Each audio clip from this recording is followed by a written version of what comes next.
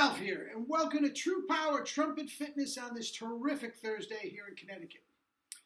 Rainy, overcast, kind of raw. Good day to stay inside and practice all day. I don't have that luxury. I'm going to practice a lot, but I do have to teach. I do have to get to the post office for mouthpieces and all that sort of stuff. But I'm not complaining. Anyway, with that said, the legendary Lew Soloff. We'll talk about his chops. That's what we're here for. I am a little up close and personal, little stories about his chops. I did work with him twice, way back in the day. And yeah, let's get to it. Anyway, I have played a little bit today, so I should be ready and raring to go. And let's see what we got.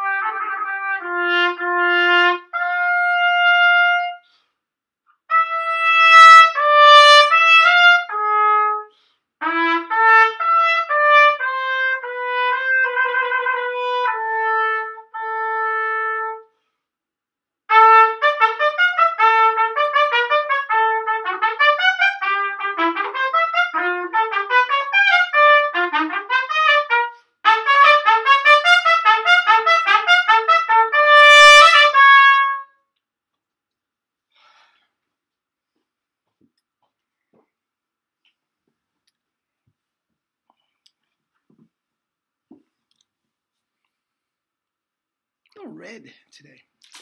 I did practice, so there's a lot of blood flowing.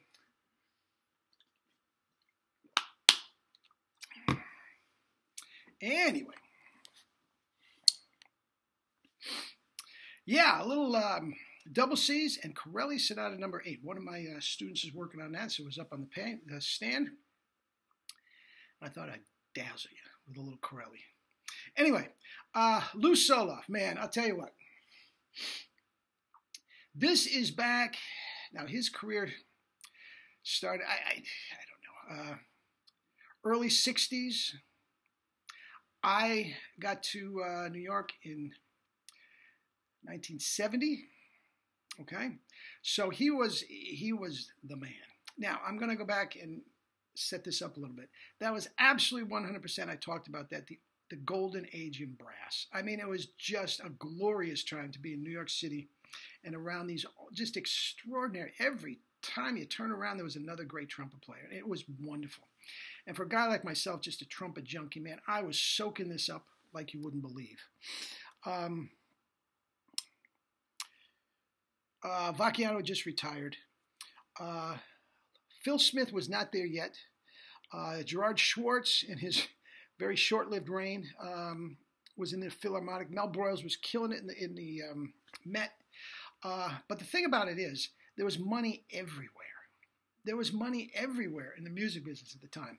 All the New York Philharmonic, the New York City Ballet, the Met, the New York City Opera, Alvin Ailey, it was just awash in all this National Endowment of the Arts money, which is all gone for the most part now.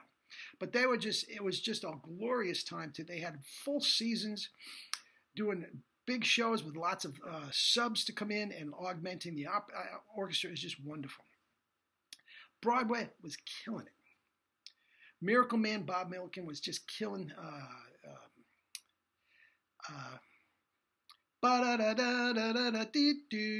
chorus line. Sorry. Anyway, full orchestras. I mean, and the studios were just cooking.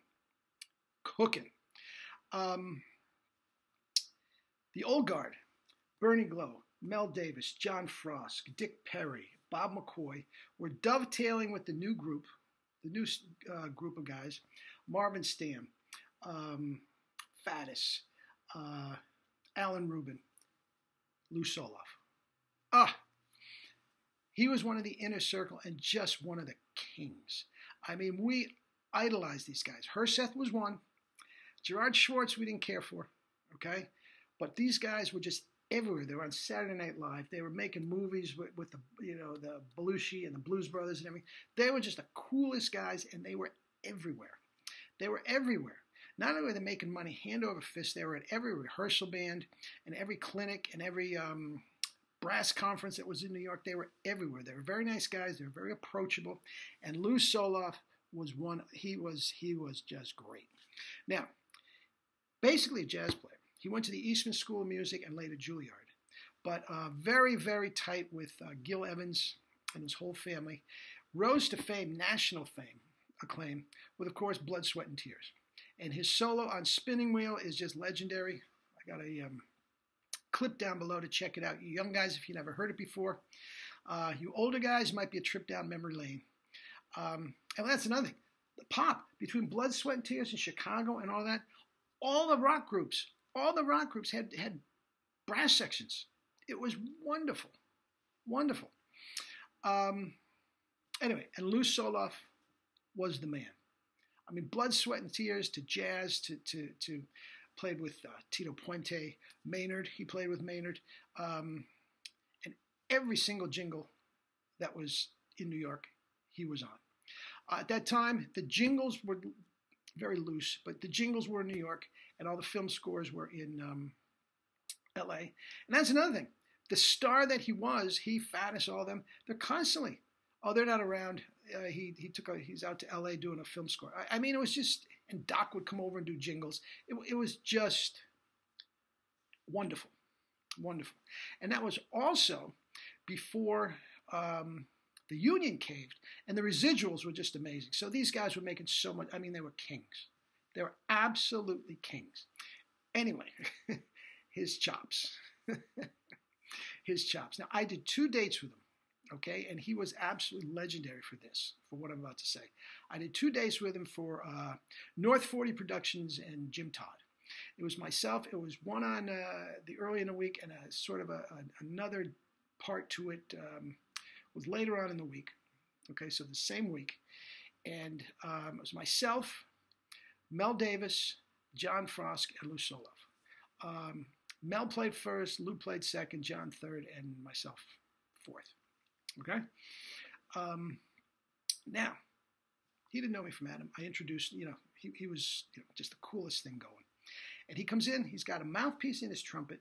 He puts 2 more mouthpieces, different mouthpieces, on the stand, and he's got a denim jacket with pockets all over, chuck full of mouthpieces. He would jingle, jangle, jingle when he'd walk across the room.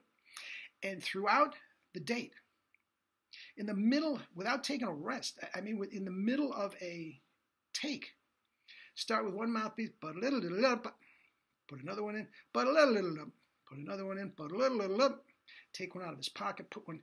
I mean, this is what's going on all the time. That's what he was doing. Now, he was also very interested in what Jerry was doing. He took several lessons with him. Nothing very week, 1 or 2 a week. No, it was like one every 6 months, 8 months, and then he'd be off. So it really wasn't consistent.